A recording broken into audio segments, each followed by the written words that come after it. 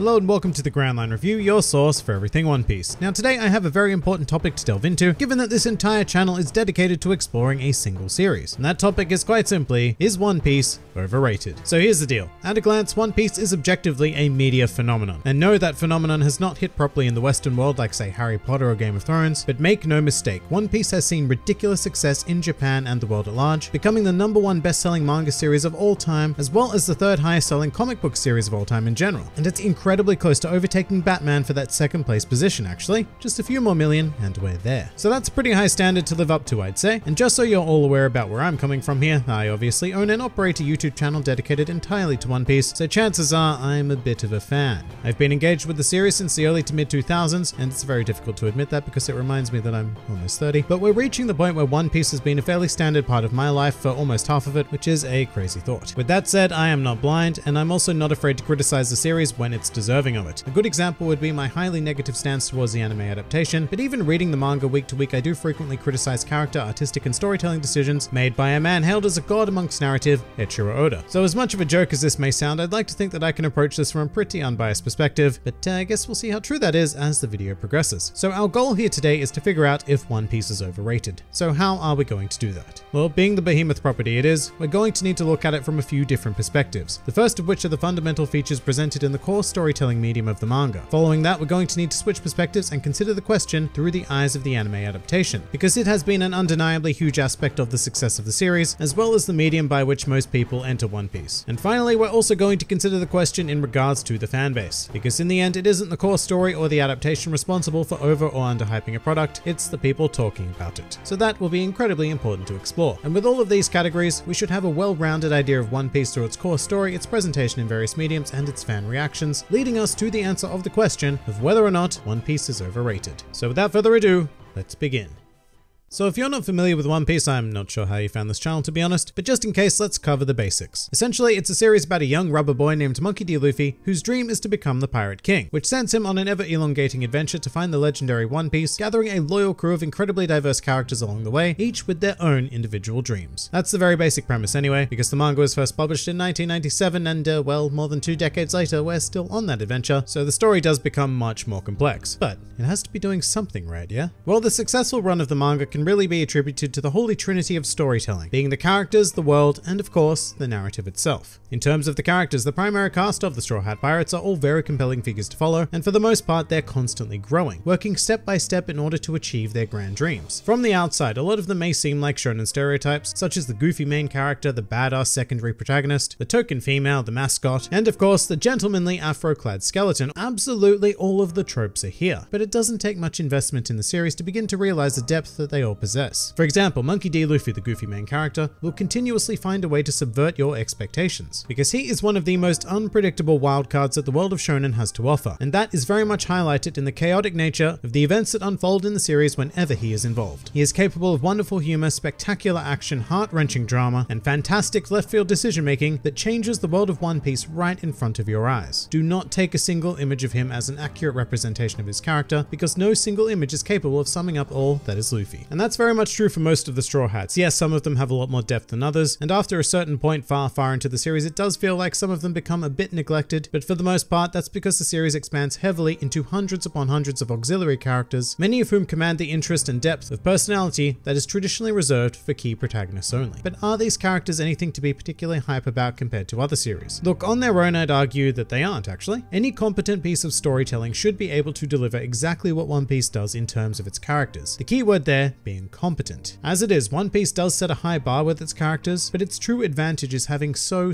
many well-designed figures to explore. Whereas in most series, when you start to get to the secondary and tertiary characters, they become very flat, like 2D cutouts. And there are other series that succeed in terms of characters alongside One Piece that can be found in Full Metal Alchemist, Hunter x Hunter, and many others. And you know what? In fact, in the case of Hunter x Hunter specifically, I'd even argue that its main cast are capable of much more depth and development than even the Straw Hat Pirates. So One Piece certainly is not unique in this feature alone, and if one was to pose the question about whether or not the series was overhyped simply based on characters, I'd say quite possibly yes. I love these characters, but you can find other series out there that will provide figures on this level, although definitely not anywhere near as many of them in a single piece of story. But with that, we can move on to discussing the world, and we're not moving too far actually, because the world of One Piece is legitimately a character of its own. Sometimes quite literally, with things like an island on the top of a giant elephant. One of the most powerful and wildly underestimated aspects of storytelling is building the world that the characters can inhabit, and it's here that One Piece stands well and truly above any other manga series. And a lot of that advantage comes from the very simple concept that the Straw Hats are pirates, and as such they have no base location of sorts. So a good example of a base location would be Konoha Village in Naruto. A lot of the series takes place outside of it, but after every major event the characters need to return to the village because, well, that's their home. And so it becomes increasingly more difficult to find good and interesting reasons to have them leave and explore the world, which is mostly made up of trees and things. And after a series of Naruto's long run, Konoha Village also runs the risk of becoming quite a stale location artistically, not offering readers or watchers enough new stimulus to remain as excited as they were when first exploring it. One Piece does not have this problem because it has no central location like that. The Straw Hats live wherever they happen to be in the world, and so the environment is consistently changing and continuing that brilliant feeling of discovery. You know, one year you're in an underwater paradise, the next you're on a half hot, half cold hellscape, and after that you take a trip to anime Spain and even end up on an island made entirely of cake. The world is just so rich and never boring to explore, which lifts a huge amount of pressure off the characters, which are amazing anyway. But when you think about generically popular shonen, and I'll use Bleach as an example in this case, they tend to be entirely carried by characters. The world or lack thereof doesn't support them at all, and it becomes an overall less satisfying experience as a result. In this case, One Piece innovates and elevates what can be done with what is considered by others as a mere backdrop. And so if we're talking about whether or not One Piece is overrated based on comments praising its world building, I would give you a resounding no. For this aspect, One Piece deserves every lick of hype it receives because it is like nothing else you'll experience in shonen manga. And finally, for this section anyway, we need to discuss the overall story. And with a massive cast of in-depth characters and an unbelievably huge and detailed world to play in, it is a gigantic burden on the general narrative to weave it all together in a satisfactory, if not engaging and amazing manner. And One Piece for the most part succeeds very well with this, featuring an incredible layered system of storytelling, featuring an immediate narrative, which is the arc-specific concern of whatever is happening directly to our protagonists at the time. So for example, the Straw Hats arrive on Punk Hazard and their goal becomes to capture Caesar Clown. But it also has a wider narrative connecting these arcs and sagas, and to use the same example, that would be the connective tissue between Punk Hazard, Dressrosa and the Wano arcs, which build to tell a much grander story over time. And that's where most series will stop, but no, not One Piece, because above that wider narrative exists an even wider narrative, a meta narrative if you will, which is generally events brewing completely independently of the Straw Hats and leading to a much greater story culmination. At the moment, we've only experienced one of these culminations in 2 decades of publication, which was the Paramount War, where after over a decade of events brewing in the background, all of that hard work paid off in quite possibly the greatest battle ever put to page. The thing is though, the One Piece story doesn't even stop there, because it has a meta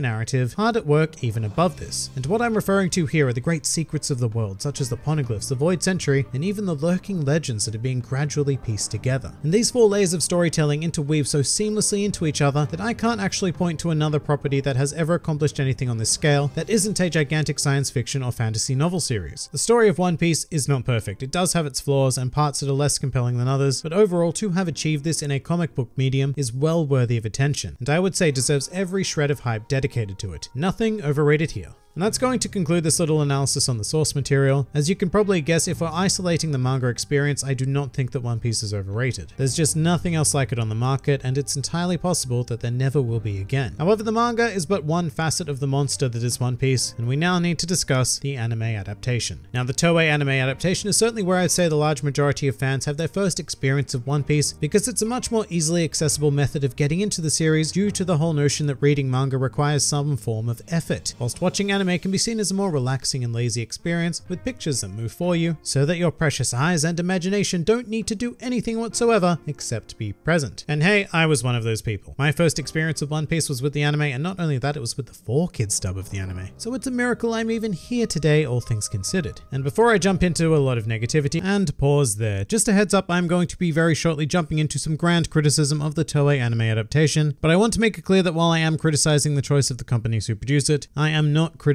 those who choose to watch it. Do not take this as a personal attack. If you love the anime, that's great. I'm legitimately glad it has its fans. I'm just not one of them. And with that, let's resume. I should point out that there was a time where the One Piece anime was pretty great actually, adapting 2 to 3 chapters an episode, providing some solid pacing and decent, not great, but decent animation. However, those times have long passed. In the modern days, you'd be lucky to get 1 chapter adapted per episode due to a wide variety of reasons, none of which are to allow the manga to get ahead or to feed the families of animators. 2 very common and very misguided arguments. But it is instead to keep One Piece running all year round to milk it for as much money as it can possibly generate, which is a decision adopted by the 3 major companies that have a stake in the adaptation, being Toei the animators, Fuji TV, the network, and Shueisha, the publisher of the manga. As a result, the overwhelming majority of One Piece is plagued with horrendous pacing, terrible artwork, and in some cases the absolute bare minimum required to technically call something a piece of animation. It is quite possibly one of the biggest abominations in the entire history of adaptations, although I will say that when it does hit, it hits hard. There is the odd occasion where time and resources are actually spent to ensure that a particular event is well done, but in the end these moments of greatness only serve to highlight just how painfully broken the rest of the adaptation is. As such, if you are someone who hypes the hell out of One Piece to your friends and their first experience is the last 600 or so episodes of the anime, they are either going to be extraordinarily forgiving human beings, or they are going to think that you are mad and have certainly overrated this product. And I simply cannot blame the people who have only seen the anime for thinking that the series is wildly overrated when it is borderline unwatchable from week to week. The best thing I can do for people is to recommend the manga, which will not only catch them up faster but also give them a phenomenally better experience. But then there's that wall that exists in regards to not wanting to read. Somehow it is perceived that reading 900 chapters would be more effort than sitting through 900 episodes, which is simply not the case. In the time it would take you to sit through a 22-minute episode, watching, half a chapter being adapted, you could have read 3 manga chapters. But as a result of the anime, I honestly find it difficult to recommend One Piece to friends, because while I believe it's one of the greatest stories ever told, the anime does its absolute best to ruin that, and it is a credit to Oda's characters, world, and general story that it is able to survive in its current state. So when we're talking about the anime, One Piece is undeniably overrated. There are series out there with weaker characters, weaker worlds, and weaker stories that are a far more satisfying experience to watch, because what they do offer, they offer in far more appealing and artistically sound packages. And with that, we should explore our final topic in this discussion, which is the fan base. Now, to be perfectly honest, I have a love-hate relationship with the online One Piece community. The overwhelming majority of you are absolutely fantastic. But there is a sect of people who are absolutely insufferable, who will take the opportunity to complain about anything and everything. And yes, I understand that I'm reaching this topic after doing nothing but complaining about the anime, but these guys are on a whole new level to me. If you were to take their words seriously, you would walk away with the impression that One Piece is the worst series to have ever existed and isn't worth a single millisecond of your time, despite the fact that these same people spend a sizable chunk of their time discussing One Piece on a weekly basis. But you do also have the other extreme, the more zealous fans who will claim that One Piece is God's work, and there's nothing that even comes close to giving you the experience it delivers in any field, and that if you even have the slightest complaints, then you aren't a true fan or a fan at all. Both of these thought processes are heavily flawed, and you should never give somebody preaching them a modicum of attention. But I bring them up because depending on who you encounter in the fan base, you're going to have a very differing expectation of the series. If you encounter the complainer, then you'll probably be incredibly pleasantly surprised by what One Piece has to offer. But if you get preached to by the self-appointed popes of One Piece, then your expectations are going to be artificially inflated to an unsustainable level, and not even One Piece will be able to deliver on them. Which is why the question of whether or not One Piece is overrated is so difficult. It's a lot easier to answer with a property that isn't viewed through 2 wildly different mediums by a global set of what can be very polarizing eyes. To use another property as an example, it would be much easier to examine whether or not something like Rick and Morty is overrated, because you have one medium, a handful of episodes, and yes, a rabid fan base to deal with.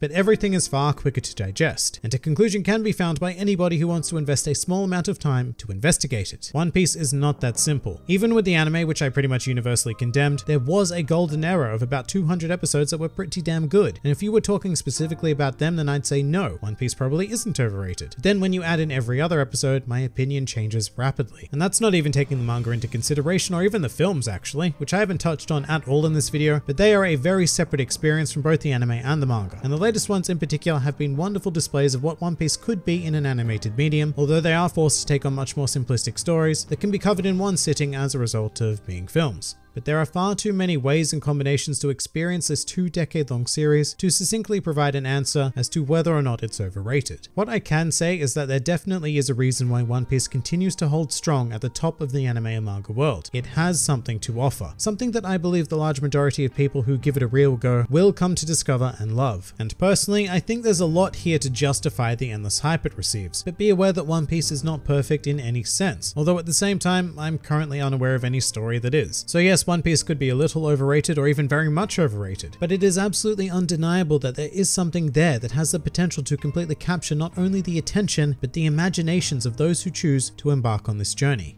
So if you've never read or seen One Piece and you've somehow not only made it to this video, but made it this far into the video, I would say to you, go and experience the series in the manner in which you'd prefer. There is nothing to lose if you don't like it, but there is everything to gain from one of the most ambitious stories ever told.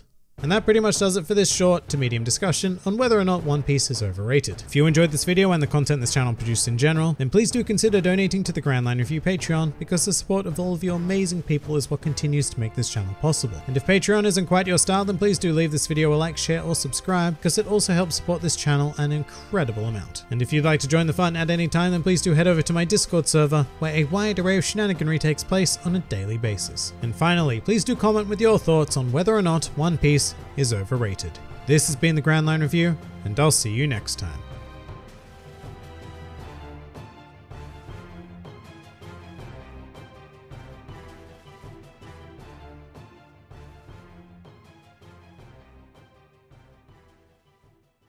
And now a message from Toei Animation.